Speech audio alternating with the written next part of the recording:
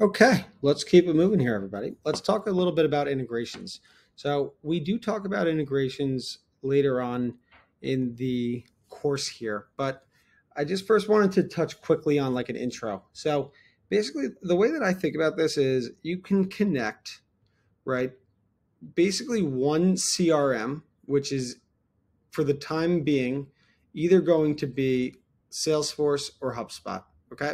Now, when you do connect these, right, the biggest piece of this, and the reason why I skipped these two is we're gonna cover this in the next section. But um, the biggest piece of this is going to be our stages and our mappings. Okay, so basically, when we have when we have Apollo contacts that are going over to Salesforce, right, we're going to need for them to understand what the stages in Apollo mean so that they can correlate that directly over to Salesforce. Okay.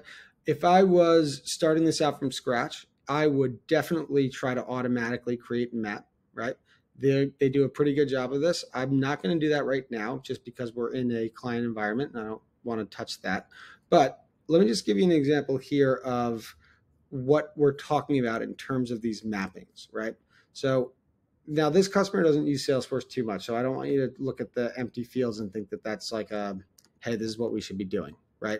So in terms of the mappings here, we could see things like first name, last name. Now company name, I want to just try to bring over to either account or company, right? So I think it's name account, but let me just see here, name account, right? Okay, cool. So on and so forth, right? So you can see here on the left-hand side, we're talking about the Apollo field.